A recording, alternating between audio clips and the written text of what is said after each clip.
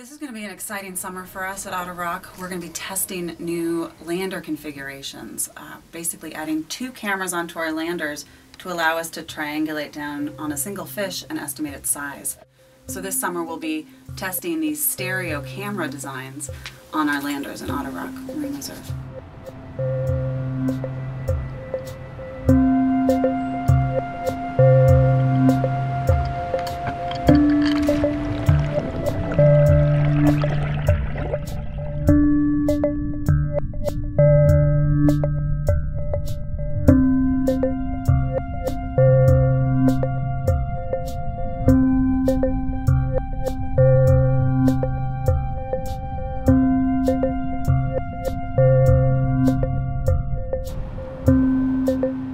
Otter Rock Marine Reserve is located just north of Newport.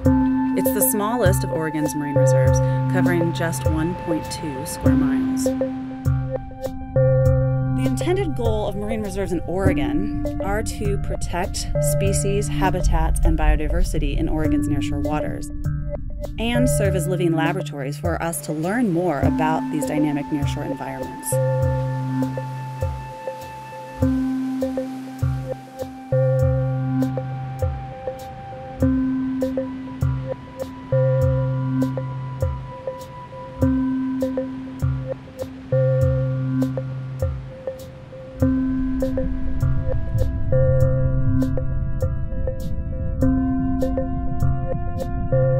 We use Otter Rock as a testing site for evaluating new tools to sample these marine communities. We'll be putting out moorings just adjacent to Otter Rock Marine Reserve to sample larval fish that are recruiting into this nearshore habitat.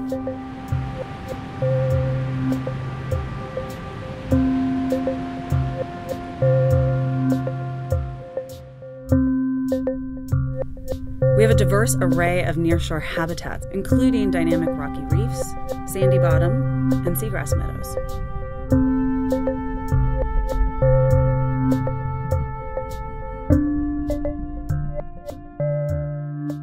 Is that little purple thing up there? Yeah, this is a sea star. This is a sea star. Here's another sea star over here. Once you see one, you see them all. Here's another one in here.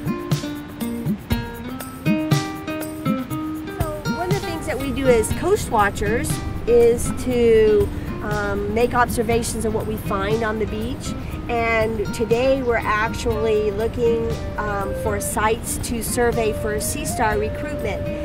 We normally find the sea stars in nice crevices where there are mussels and barnacles, especially some small barnacles for the baby sea stars to eat.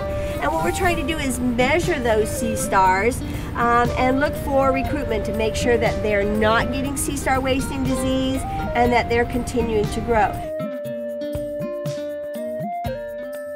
When you're looking in the tide pools at Otter Rock, you will see different types of snails. You'll see the different kinds of chitons, the gumbo chitons and things like that, the urchins. Those are all grazers that are animals that are feeding on that algae.